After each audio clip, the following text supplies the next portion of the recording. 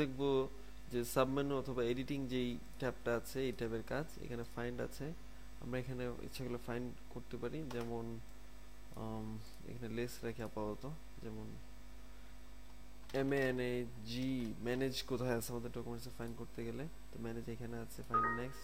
আর কোনো ম্যানেজ নাই, একটাই আছে। এখানে যদি হাইলাইট দেই তো সেটা ফাউন্ডটাকে হাইলাইট করে দেখাবে। আর find in main documents, always main documents, তো হাইলাইটটা তুলে দিলাম। তো ফাইন্ড নেক্সট দিলে আবার ফাইন্ড করবে। এখন মোড যে অপশনটা আছে সেখানে আপনারা দেখতে পারতেছেন যে ম্যাচ কেজ আছে, ম্যাচ কেজ আছে, ফাইন্ডস হোল ওয়ার্ডস অনলি আছে, ইউজ ওয়াইল্ড কার্ড আছে, সাউন্ডস লাইক ইংলিশ, ফাইন্ড, খুব ভালো ভালো অপশন এখানে দেখতে পাচ্ছি। এখানে পাংচুয়েশন ক্যারেক্টার্স আছে, ইগনোর করতে পারবেন, বা হোয়াইট স্পেসটাকেও ইগনোর করা যায়। তো এইভাবে আমরা ফাইন্ড অ্যান্ড রিপ্লেসের কাজটা করতে পারবো।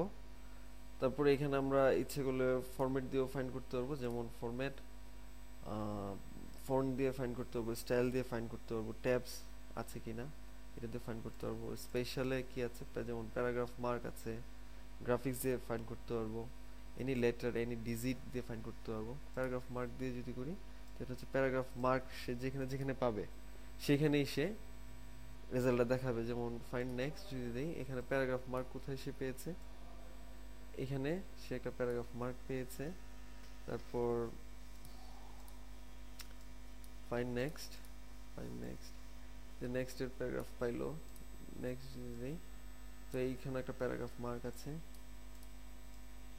এইভাবে আমরা এইভাবে ফাইন্ড করতে পারি। অনেক ফিচার সমৃদ্ধ এমএস ওয়ার্ড 2007। তো আমরা এখন দেখি রিপ্লেস দিয়ে কীভাবে কাজ করব। রিপ্লেস, যেমন আমি যদি চাই যে একটা ওয়ার্ড যেমন ম্যানেজ, MANAG ম্যানেজ ওয়ার্ডটাকে আমরা রিপ্লেস করব কালার, COLOR ফর এক্সাম্পল। তো আমরা যদি রিপ্লেস করি অথবা প্রথমে ফাইন্ড দেই, ফাইন্ড নেই এখানে, ফাইন্ড থাকার কথা, কারণ ম্যানেজ আমাদের এখানে একটা ওয়ার্ড আছে আমি যতটুকু জানি। তো ম্যানেজ, সে ম্যানেজটা পেয়েছে। এখন এটাকে যদি আমরা রিপ্লেস করতে চাই তো এখানে রিপ্লেস বাটনে ক্লিক করলাম, word finish searching the documents. আমাদের ম্যানেজ কথাটা ছিল এইখানে, এই যে ম্যানেজ কথাটা ছিল, এখন এটা কালার হয়ে গেছে। কেমন, আমরা এইভাবে অনায়াসে রিপ্লেসের কাজটাও করতে পারবো। আর এখানে আগের সেই অপশনগুলোই রয়েছে, আমরা এই অপশন ধরেও রিপ্লেস করতে পারি।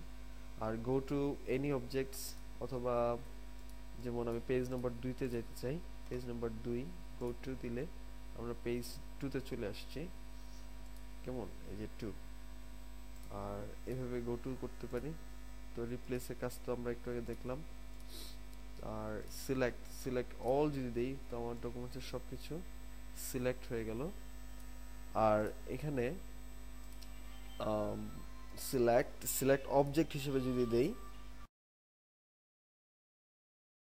আমরা এখানে দেখব যে এখানে যে অবজেক্টগুলো আছে তো অবজেক্টগুলোকে সিলেক্ট করতে পারবো। আমার মাউস পয়েন্টারটা দেখেন চেঞ্জ হয়ে গেছে। আর যদি অবজেক্ট হিসেবে আনচেঞ্জ করি, আনডু করি, তো আমার মাউস পয়েন্টারটা আবার আগের মতো হয়ে গেছে।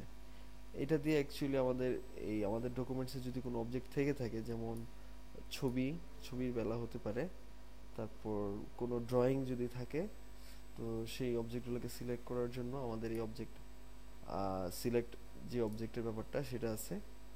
আর select text with similar formatting, এটা আপনার স্টাইলের আপনার সেম ইনস্ট্যান্স সিলেক্ট করার মতোই। যেমন এখানে এই ফন্টগুলো আমরা সেম স্টাইলে চুজ করা, এই প্যারাগ্রাফটা আমাদের সেম ফন্ট দিয়ে লেখা। সো আমি এখানে একটা চুজ করলাম, চুজ করে select text with similar format যদি দেই, তো সেক্ষেত্রে সিমিলার ফরম্যাটের যে টেক্সটগুলো আছে সেগুলো সিলেক্ট হয়ে গেল।